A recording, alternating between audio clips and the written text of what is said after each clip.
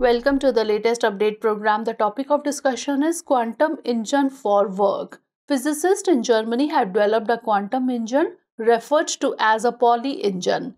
It can convert the energy difference between the two quantum states of a group of atoms into work. This achievement allows for the exploration of quantum thermodynamics and potentially advances in quantum computing. To create the quantum engine, researchers cooled a gas of lithium-6 atoms to near absolute zero and manipulated them using magnetic fields, causing fermions to behave like bosons. The engine operates in 4 steps: compression, increasing magnetic field strength, easing compression, and reducing magnetic field strength. During the 3rd step, the energy of the atoms increases, which can be converted into work. The current efficiency of the quantum engine is 25%, with expectations of reaching 50% or more in the future.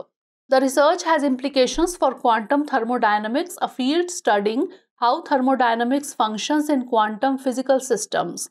It also holds potential applications in quantum computing by providing a means to cool quantum computer particles efficiently.